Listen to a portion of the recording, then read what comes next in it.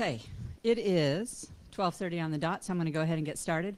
I am Karen O'Donoghue from the Edu team, and we do tutorials currently on Sundays and at other times during the week. First of all, there will be a survey at the end of this. We are really seriously interested in your feedback, so please take the survey. We're interested also in additional topics and volunteers for those topics. And we're also interested in additional people that would like to help with the Edu team. So if you are at all interested in this space, there's a lot of opportunity, a lot of things that people suggest that we should do that we just don't have the resources to do. So I would love your help. And the Edu team mailing list is now an open mailing list, so you can actually just join it and start participating. And with that, the tutorial for this session, we have one on how to create an internet draft using XML or Markdown. And we have Matt Miller to talk about the XML to RFC stuff. And we have Dan York to talk about the Markdown. So thank you, and have a good tutorial.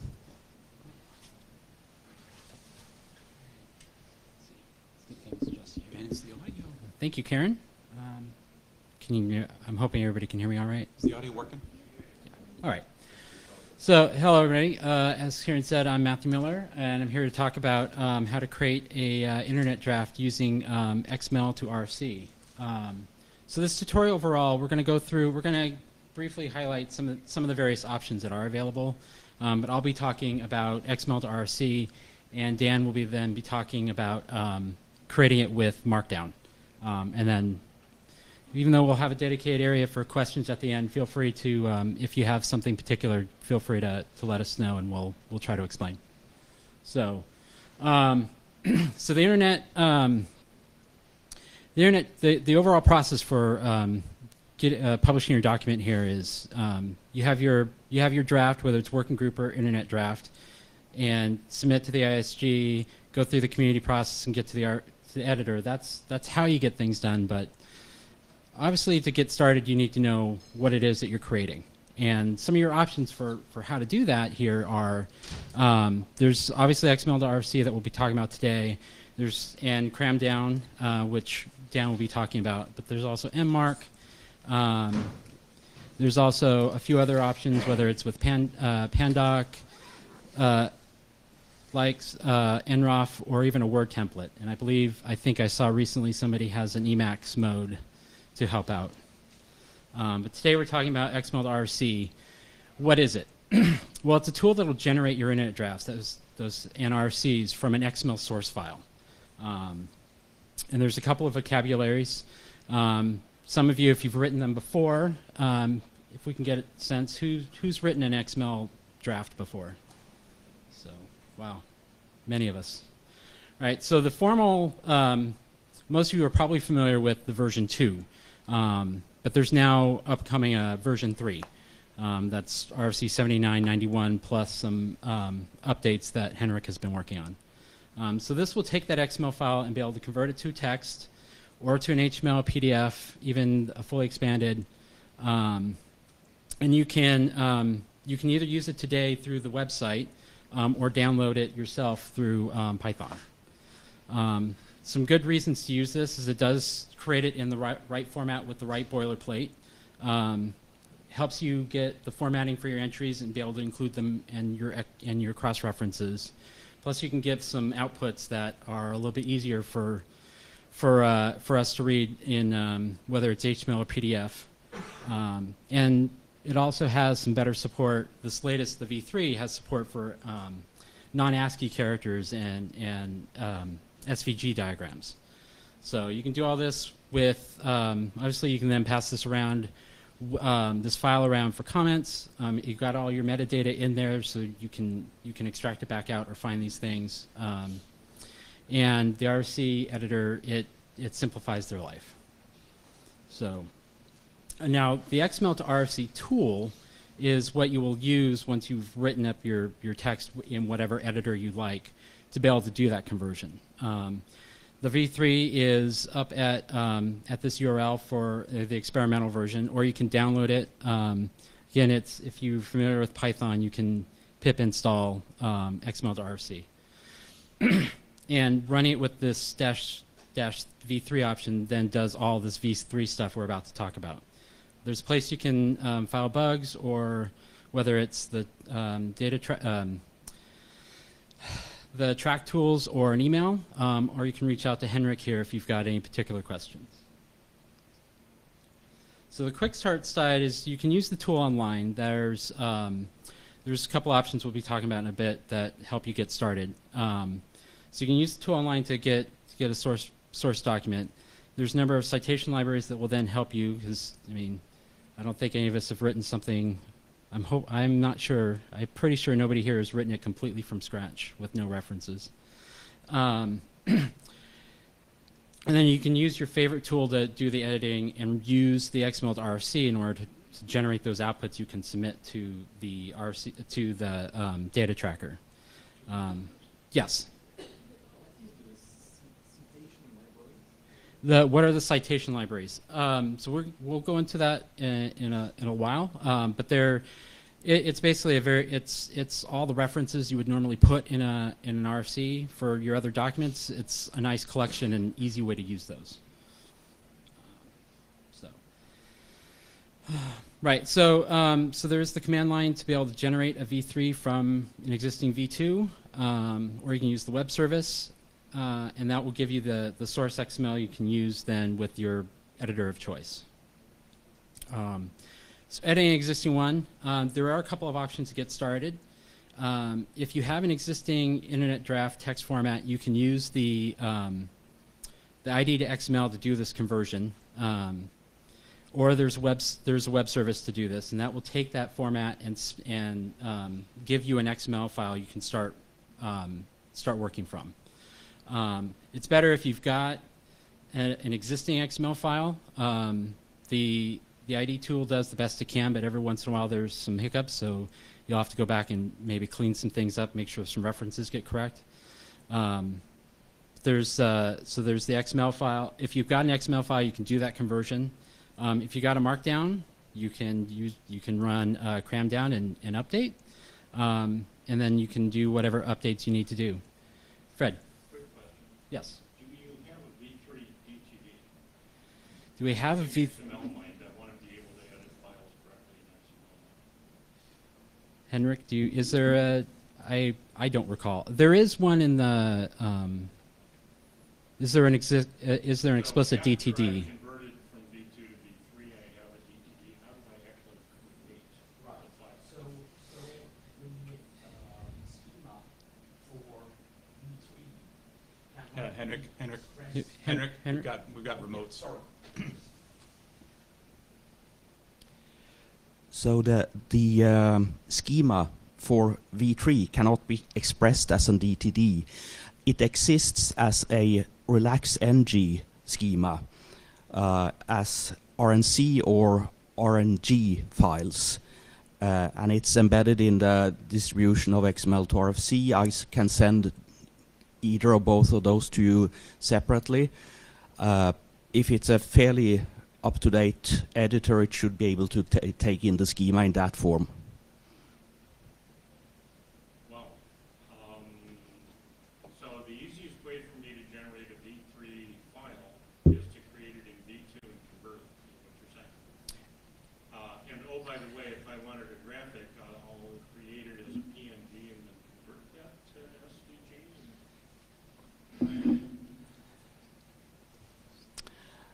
So I assume that the follow-up question is because you're not certain that your editor can handle a relax-ng schema. Is that right? Okay. I'm looking for a way that I can use the tooling that I've got, not switch to a different editor, and oh, by the way, buy a $400 software package so I can create SVGs, and so on and so on. How do I actually create drafts now?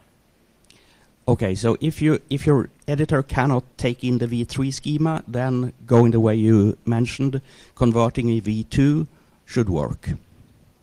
For the illustrations, I haven't tested using PNGs, so I'm not going to say that it will work. But you'll I would recommend that you find a way. And I've looked myself for tools to create SVGs, free tools, and there are a number of them. So you shouldn't have to buy anything new. But if you want to work with SVGs, you will have to get some tool to do so. You can't expect it to come out of nothing.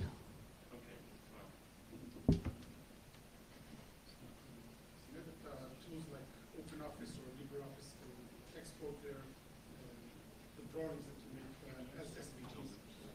Are these acceptable to the XML to RF tools? I know we have to use a subset of the capabilities. Right. So there is a slide on this, but generally, as long as you've kept them pretty simple and keep them black and white, then the conversion should work. So gradients are going to be a problem. If there's really advanced, like essentially embedded images, that'll be a problem. But if they are paths, boxes, it should generally convert correctly. Right. Yes. Just a clarification question. So, if I want to use SVG, I'm building my SVG picture, and then there is a tool that will maybe use all the fonts or do some processing on the picture, the original picture, before inserting it to the draft. Yeah. So the XML to RFC will take some steps to render it correctly as an ASCII. At least that's what I think I saw, and so that it'll be in the internet draft, and the HTML will come out with a rendered image. I don't recall. I admit I don't recall looking at it to see whether it was a PNG that it spat out or an SVG. All modern browsers can handle SVG natively. Okay, but the HTML will have my original SVG. Yes. Okay. All right. All right. So some other options for creating this XML file is, again, we'll have Dan go over Cramdown, or there's MMark. So if you're willing to start from Markdown, and there is a creation wizard. It does spit out the V2 format, so you'll need to go through the V2 to V3 conversion mentioned earlier to work with that. But so there are some tools to help you get started. So creating this internet draft, so as we said, we start with an existing file. You make your author element for yourself. Within your text, you'll wrap your paragraphs around a T or text element. Any artwork you would put in there, you would wrap with an artwork element, source code with a source code element, and citations with an XREF. And we'll go over here soon what some details on those citation references. So one of the new things with the V3 format is support for non-ASCII, for Unicode. So here's an example of rendering Chinwu with both his ASCII information and his in Chinese information. And so you could do this. You can put these characters with this XML format, and as long as you haven't done as long as you use the UTF-8 encoding for the XML document. You can put in the normal places you would have put your author name, organization information, your email address, postal address, and even reference titles and series information. You can put in that Unicode information. You can put in the Unicode characters, and all of those elements have an ASCII attribute to put in the ASCII text for rendering out for those that need the ASCII representation. The ASCII representation helps with searching. Not all of our tools are the greatest on searching across all of Unicode correctly, so that helps with that. Helps with rendering in some places where UTF-8 may not be universally available yet. The only other place is whenever you're putting the new system does allow you to put Unicode just about anywhere. The one requirement is using the U element that helps validate and be able to put in some additional information, such as you can put in your Unicode string and be able to tell it, I want to output the Unicode representation plus Unicode code points that would be relevant for that. So for anybody that code point may, for whatever reason, not render, at least they still have the representation, a description of the representation. So the U element is brand new with v3 updates. So it's not in RFC 7991 itself, but it is in the updates that Henrik has been working on, so there's some details we can point you towards. So here's an updated author template. As you can see, there's the normal things we've been used to. Now surname, well, plus surname and full name, all are ASCII, but with these new ASCII attributes, we're able to put in the ASCII versions of whatever Unicode values you have put in. So as we said, there's support for SVG diagrams. Here's one generated probably from like something like Plant UML that can spit out SVGs. And like I said, so you can use them. They need to be black and white images and a subset of this SVG tiny profile. They will be included in your HTML and PDF. And as I said, just all current browsers know how to render these. There's a couple ways. There's the X-include to actually put it into your internet draft source, and an ASCII art equivalent. You can add that, and one will be generated if it's not there, but you can include it if you think you can get that formatted better. RC 7996 has more tips on making use of SVGs within your drafts. So also with the new that comes up is new text stylings. If you are familiar with semantic HTML, these should be pretty familiar. EM for italics, strong for bold, TT for your fixed width, and sub and sup for super and subscript and superscripts. And here's an example of some renderings. Also new here is differentiated list types. So before you might have been used to putting in list and T elements in order to render out and having to do some fiddling with attributes. Now there's differentiation between ordered lists, unordered lists, and definition lists. So the ordered list, this is your normal with numbers or with letters. There's also some additional customization you can do via that type out attribute on the OL. UL for unordered lists. So this is your normal bulleted lists. If you put empty equals true, then instead of getting a bullet, you will get an indented line with that text. And then the definition lists. So often in your terms, if you got expanded definition terms, this is a good way to render. Here's the name of the term, and here's the description for it. And these elements, similar to as you would find in HTML, render out. Some of the other new elements we have are a source code. So instead of using artwork, there is now a source code element that has a number of types that it supports natively. And if on request, I'm sure Henrik can point us to any additions there may be if others come up. So block quote, this is good for indenting quotes from if you're quoting certain lines from other documents or other things. Good way to put them in. And an aside, again, incidental text like a warning, a call out, a note, gives you some more flexibility on putting these things together in your document. So now references. So this is where the citation libraries come in. And listed here are a number of the existing citation libraries.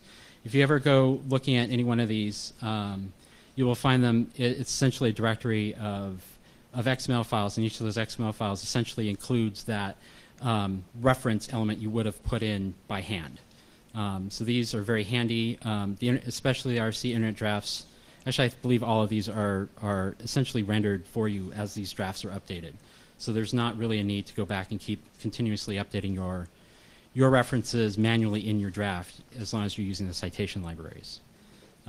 So here's some examples of making use of these references. So this is where the XREF element comes in. And you can put a target. As you can see, the targets are pretty much what you would have used they match what you will find in the citation libraries. So RFC, and the number. Internet drafts start with I-D and the name minus the draft and minus the version number at the end. And then IEEE's format. ZEPs also have a similar thing if you're doing anything with XMPP. With those reference tags, you can do some customization. So if you prefer to have numbered references instead of the named references, you can do that with the ref element and specify simrefs equals no instead of its default. If you'd rather have names instead of these, if you'd rather have more familiar names rather than RFC numbers or internet draft names, there's a way to put in a display reference element that then you can essentially create an alias from your existing included references and say this is now to this target instead of what was in the citation. So also here is there's now support for tables. If you are familiar with semantic HTML, the table format here is very similar. And it's a way for you to put a table in without having to resort to trying to get the ASCII artwork lined up just right. This also gives you better support in HTML and PDF outputs. And here's an example of an HTML output. So some do's and don'ts around this. So rather than hard coding your references, and the XREF can be used for references even to your own sections. So you can, instead of saying in section such and such of this document, you can put an XREF to there. You should also be using XREFs when pointing to other documents. Again, with the XML RFC tool, the output will do all the right things, especially if you've ever need to reorganize your document, change the outline, possibly have to update some references. This will take care of those details for you. The other thing is, instead of using artwork, we shouldn't be, with V3, instead of using artwork for your lists or your tables, artwork should just be used for the actual diagrams you're trying to put into your document. Instead, you should be using the ordered list, unordered list, or definition lists, or the tables, table format instead. Now, with all of this, especially for source code and sometimes even with artwork, there's a need to do, this is an XML format, sometimes you need to be able to drop XML in, or you need to drop characters that are special to XML. C data, this is, if you've already been doing XML v2, you've probably run into this. C data is essentially an escape mechanism for XML. It will then let you put in anything between that angle bracket C data and the closing square bracket angle bracket. You can put anything in there other than that square bracket angle bracket, and that will be rendered as it is typed. So you will, instead of you getting some sort of weird error with an XREF, like in this example, you would see angle bracket XREF close angle. So now that you've got some idea of how to put these together, you can start putting your files to work. Share them around for comments with your co-authors or editors, or so especially if you use some other code reviewing tool or document reviewing tool, it can be handy to be able to point back to lines. You can upload your XML to the ID submission tool, and it will, if you submit just the XML, it should output the correct formats for the text, the HTML, the PDF. Once your draft is approved for publication, the RFC editor would really like your XML format. It helps them get started very quickly, and if you've been submitting it through the data tracker, they've already got it. And like I said, you can use these to render your internet draft to HTML, so it's maybe possibly more accessible to some people.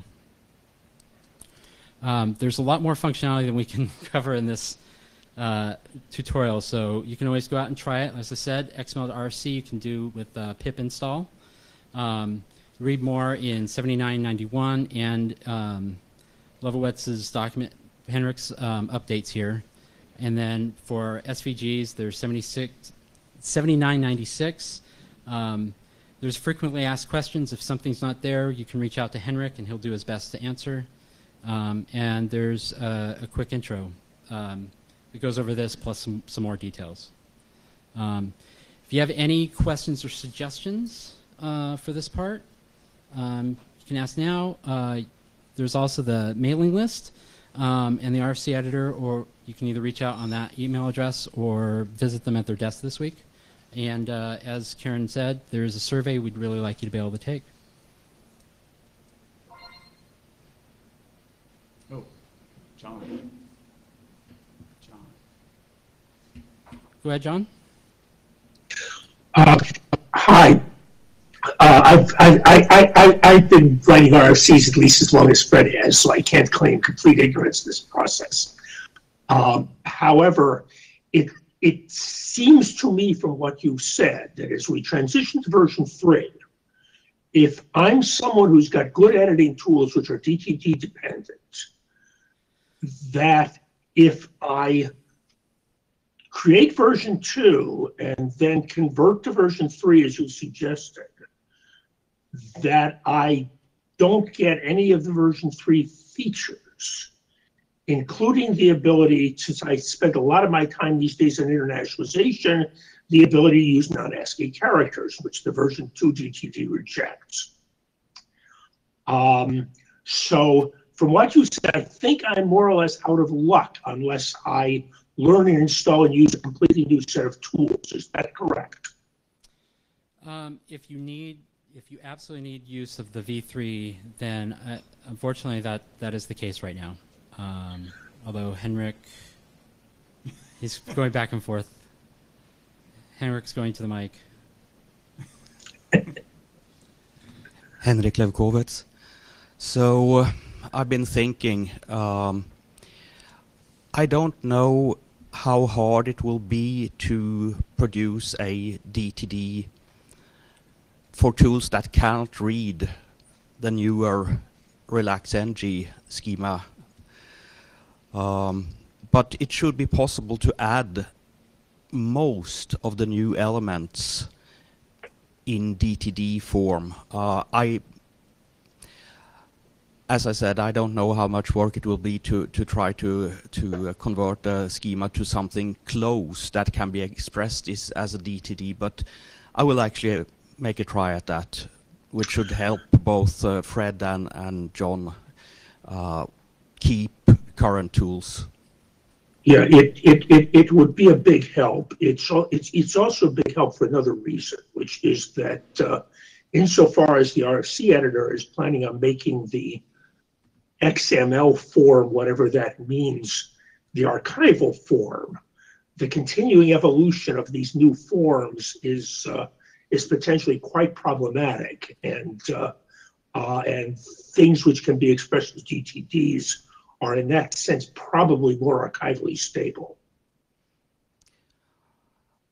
I'm Henrik again. I'm not an expert on schema languages.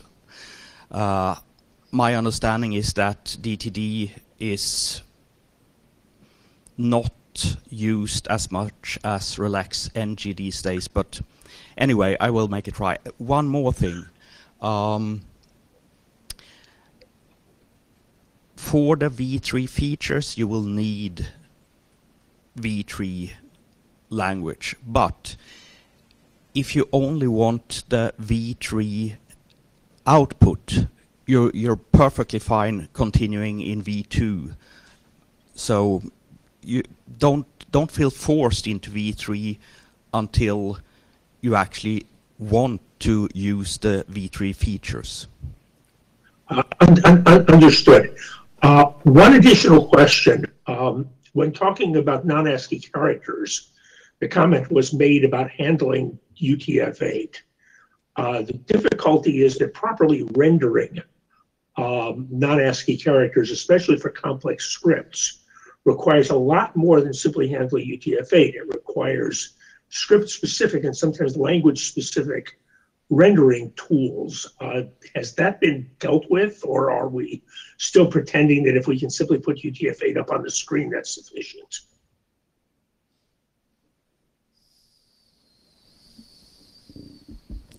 Henrik again.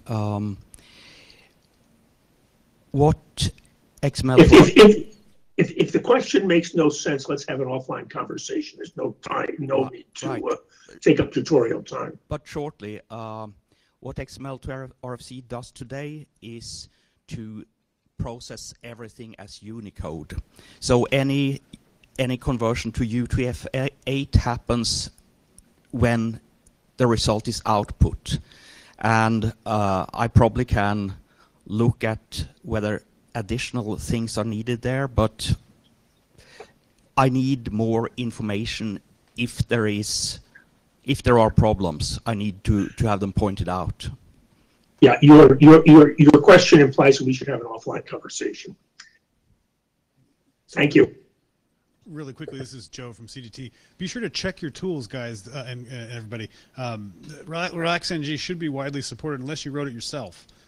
So it may just be pointing to a different schema and playing around like that, at least for the document definition. Now I will hand you to Dan. Thanks, Matt. So I'm going to talk now about using Markdown to create drafts. Let me ask a first question. How many people have used Markdown to create a draft? Okay, how many people use Markdown for other stuff? All right, other people, okay. So basically the question is sort of why are we talking about Markdown? And the answer is because if you look at the text on the screen, that text there is probably easier for most people except for those in this room, okay, to be able to understand, all right? So that's what Markdown is. It's a lightweight formatting language. It's been around for a bit since John Gruber and Aaron Schwartz and co. created it first there. The goal is that it is a writing format. It's just a text file. You're just going in and writing stuff. You've seen it used. Many of you will have seen agendas for working groups that are written in Markdown here, etc. It looks something like this, you know, using the number sign, hashtag, octothorpe, whatever we want to call it, for headings. The text, you know, dashes or bullets, all of that. It's a very simple format like that. You could see how you could do a link. You put square brackets around the target text. You put parentheses around the URL. It's all, I mean, this is how Markdown is. You just write this in a text file using any kind of editor, anything like that, and then you work with it. In RFC 7764, which is about using Markdown and design guidelines, has this nice chart which sort of shows where Markdown fits in the formatting of things. There are many different flavors. There's long discussions around why John Gruber did not want Markdown standardized in different ways, and as a result, there's a lot of different flavors out there in different forms. We're going to talk specifically about one of them. You should know there is actually now an IANA registry for Markdown variants, which has a number of different registrations inside of there. RFC 7764 talks about guidance on Markdown, and it provides a good reading, a good background about what it is, what the tools are, what the pieces are in there.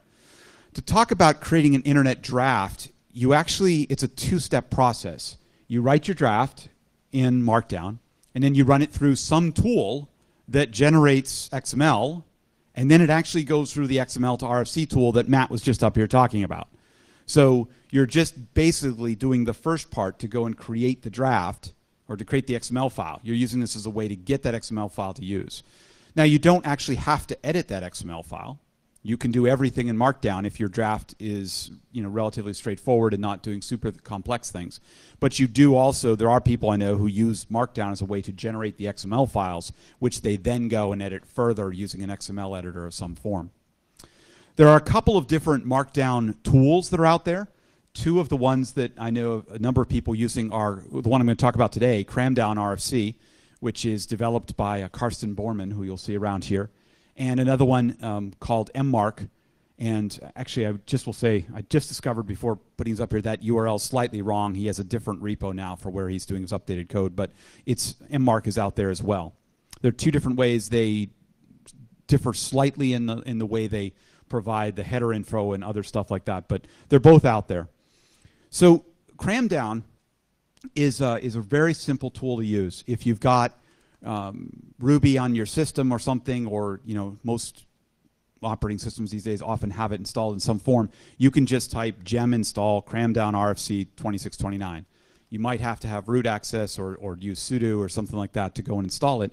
But once you do that, then the process is really simple. You create a Markdown file, just with whatever text editor you want to use, and you have it end with .md or .mkd, and then you run this one simple command, kdrfc, cramdown RFC, kdrfc, and the Markdown file name, and that's it.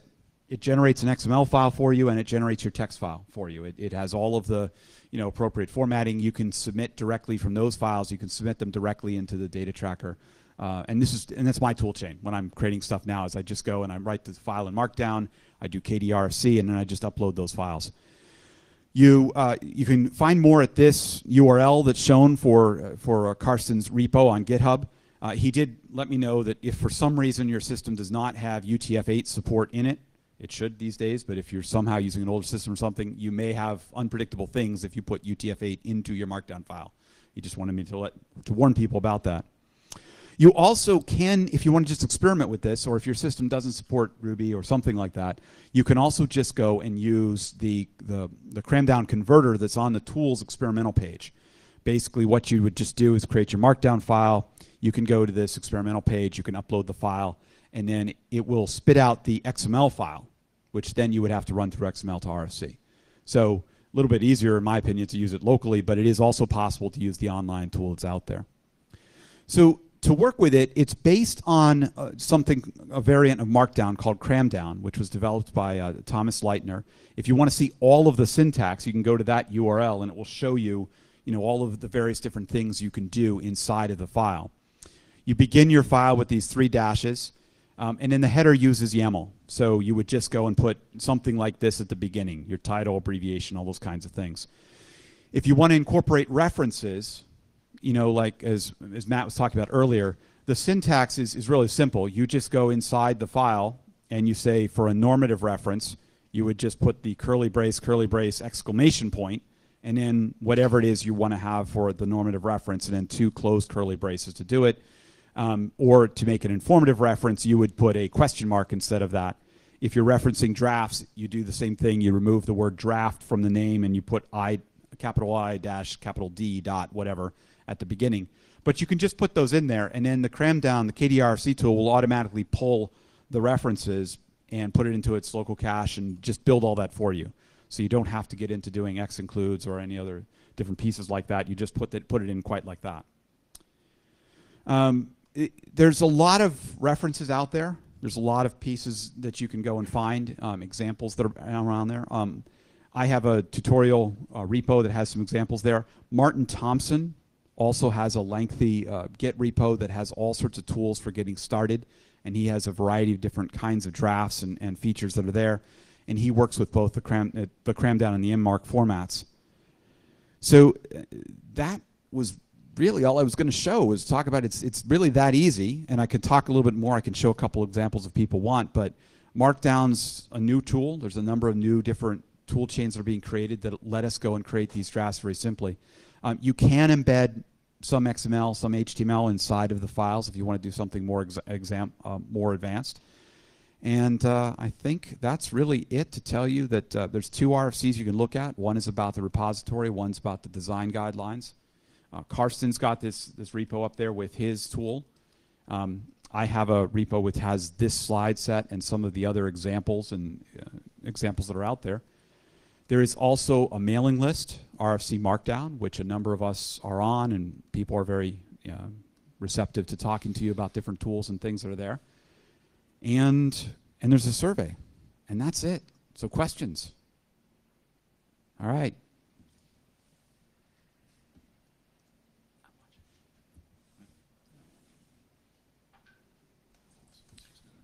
Hi, Arnaud Tadei. So, yeah, I wish I had this presentation a month ago before I did my first ID on Markdown. My experience is that it's pretty easy, I must say. You have to make your experiments, but there's one thing that made me suffer a lot was to enter all the references.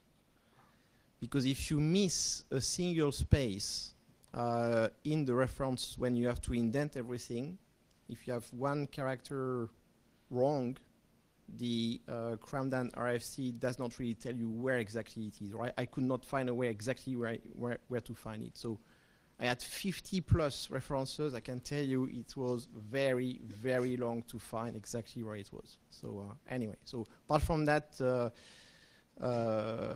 yeah, I wish I had this presentation before because I learned a few things. So thank you very much. Thanks. Yeah. Well, Karsten's here actually. If you want to, not in the room, I don't think. No. Nope. But he's been in the hackathon.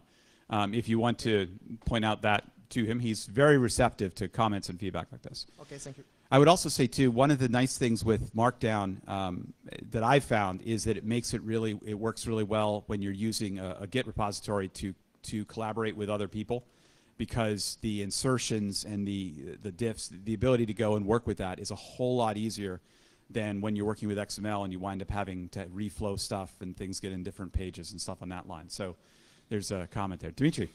Oh yeah, hi, thanks. Just a quick question. You mentioned the alternative tool and, well, you said this is a preferred.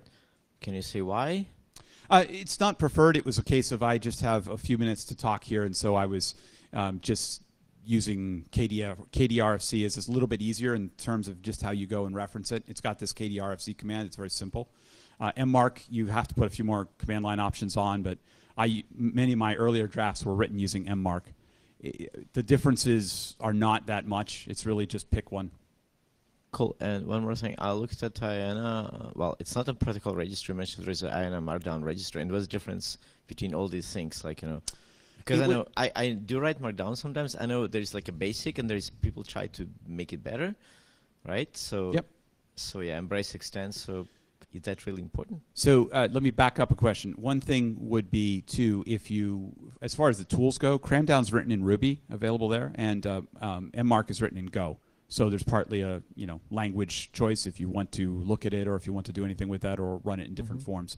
They also, the two diverge slightly in some of the syntax, like the references. Meek's code uses, I think, square brackets instead of angle braces, and so there's a couple little differences inside of there. But it's really a question of which one you want to use that are there. For those who want to install tools without doing all the install on your own system, Paul Jones has created a Docker image of Meek's set of tools, so that was another way to run that one easier. It's just, you can experiment with either one. As far as the registry, I was not directly involved with the creation of that or anything around that. My understanding was it was created primarily for other people and tools to be able to have some understanding of what the different variants are. So it's not so, but it's good to know that if you use one tool chain and switch, your text file wouldn't work. Correct, because it's Markdown, right? There's no standard. It's not standardized. You have to pick which variant you're going to use. Yeah, just like if you use GitHub flavored Markdown for something, yeah, and like you try even to take RFC Markdown flavors different in syntax. And correct. That's awesome, right? The basics, they all support, John Gruber's original basics. Yeah. But then they go on from there to do other different pieces. Yeah, cool, thanks. Oh, and Sebastian. No, we'll go. Okay. So let me go and then Sebastian. Just a comment. I think, well, we had a comment, someone saying that you have to reference you have to put all the reference in the header. But I don't think that's necessary. So you just put the brackets and. Right. No, in Markdown, you don't have to go and put all the references in there. You can just put literally, like in here, in this example that I've shown here, I'm not showing a reference on there. If you scroll down, just go down, like there, in this line, to do introduction, more information can be found in blah. You can literally just reference the draft or the RFC right in the text. You do not have to have your list of references first. What? Okay, Mike Bishop was saying he believes that's a more recent addition. Update your tools. Right. So I have a question as well. We also have. Okay. Go ahead. Oh, he dropped. Sebastian, we just let you come into the queue, but then you disappeared. So if you want to come back, oh, maybe that's you. That's him. All right, we'll get Sebastian here. You're on. And it dropped again? I think he's having some issues. Okay, well, so go ahead. Right, so I saw in the previous presentation that there is a story moving from a version 2 to a version 3, so I saw a lot of new vocabulary added or changed. When we are in Markdown, I guess all of this is taken care of, right, already, or when you produce from Markdown to XML? So go ahead, Henrik, come on up. No, you're... Expert. Yeah. As far as I know, nobody has adapted any of the Markdown tools to work with version 3 yet. I'm sure that they will, but no.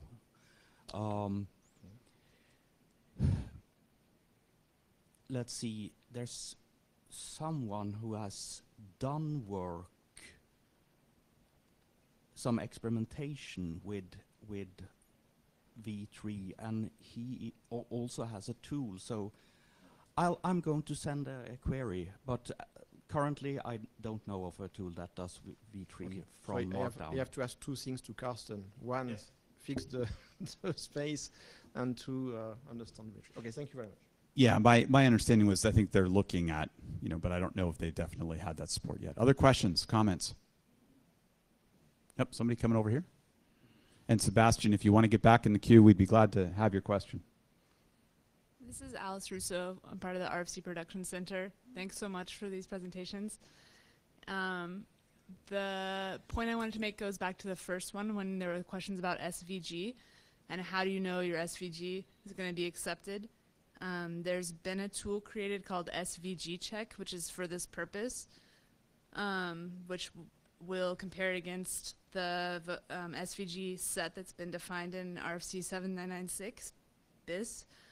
And SVG Check is available right now from PyPy, so it's PyPy Projects SVG Check, but it will eventually be a web service, so you could upload your XML file and it would tell you if your SVG is okay for the subset of tiny SVG that's accepted, or an individual SVG file. And it also attempts to correct your SVG to make it match that profile.